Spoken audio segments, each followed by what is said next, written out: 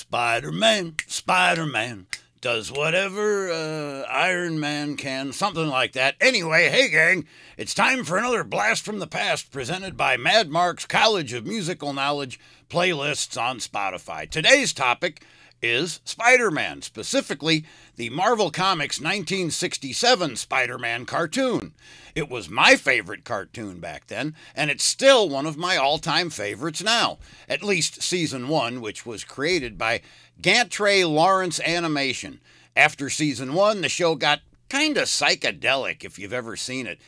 I guess Marvel thought that by season 2, most kids had discovered where their parents kept their stash. I don't know. Hey, wow, psychedelic, man. But things got weird for old Spidey in seasons 2 and 3. Now, here is that Spider-Man no action figure that I showed you on my Blast from the Past special edition the other day. This is what we had to play with back then.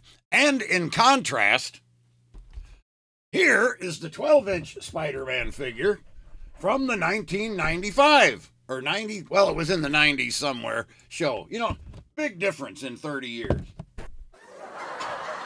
We put 10 of these in the box for this one. So now, here's Spidey.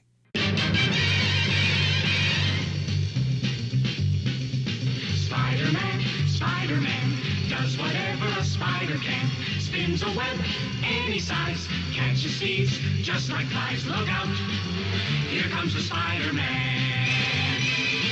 Is he strong? Listen, bud, he's got radioactive blood. Can he swing from a thread? Take a look overhead. Hey there goes the Spider-Man.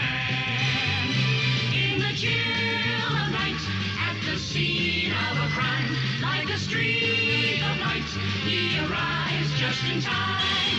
Spider-Man, Spider-Man, friendly neighborhood Spider-Man.